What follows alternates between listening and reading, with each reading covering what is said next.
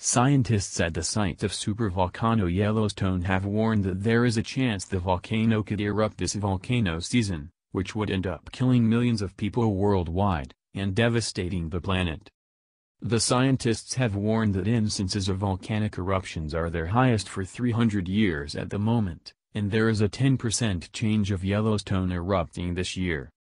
Experts at the European Science Foundation have pointed out that supervolcanoes like the one at Yellowstone National Park pose a much greater threat to Earth and humans than asteroids, earthquakes, global warming, and even a nuclear or hydrogen bomb. Express.co.uk reports.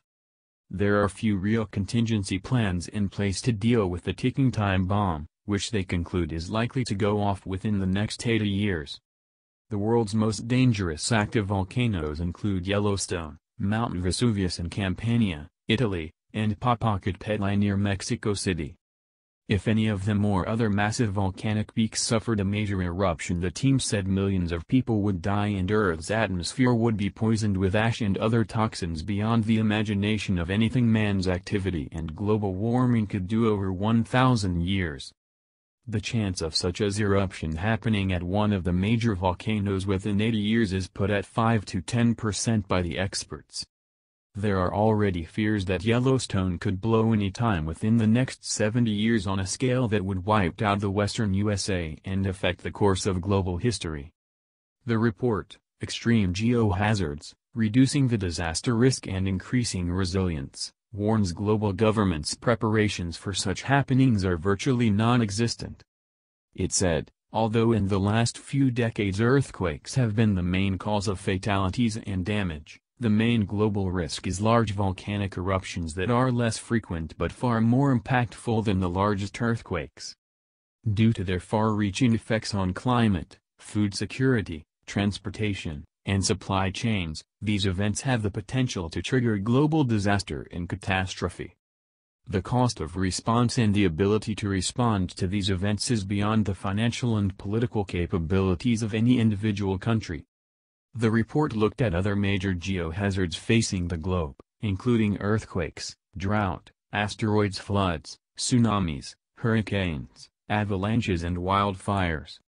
Large earthquakes and tsunamis have happened more in the last 2,000 years, meaning there was better preparedness.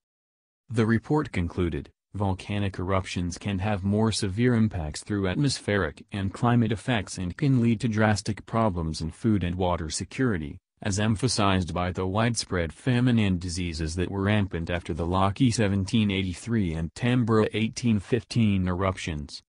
Hence extreme volcanic eruptions pose a higher associated risk than all other natural hazards with similar recurrence periods, including asteroid impacts.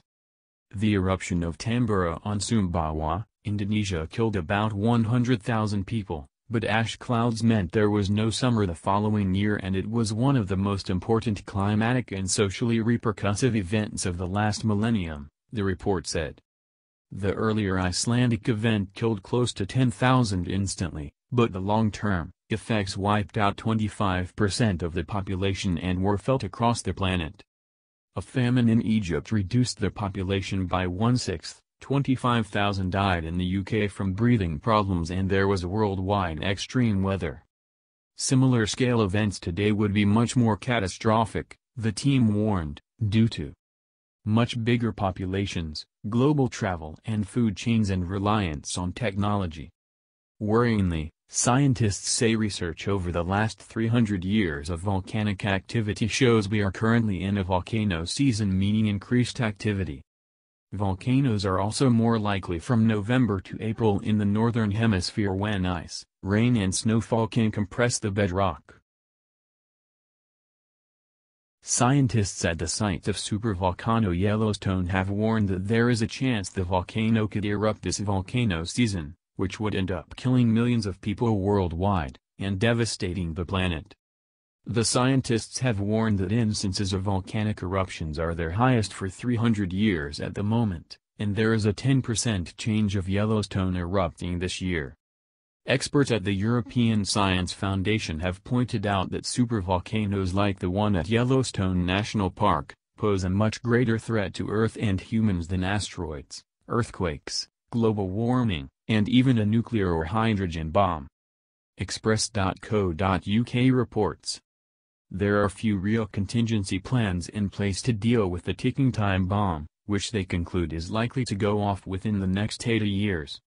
The world's most dangerous active volcanoes include Yellowstone, Mount Vesuvius in Campania, Italy, and Popocatépetl near Mexico City.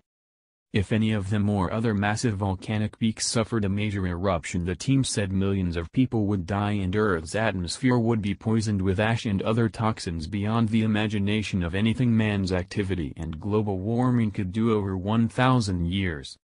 The chance of such an eruption happening at one of the major volcanoes within 80 years is put at 5 to 10% by the experts. There are already fears that Yellowstone could blow any time within the next 70 years on a scale that would wipe out the western USA and affect the course of global history.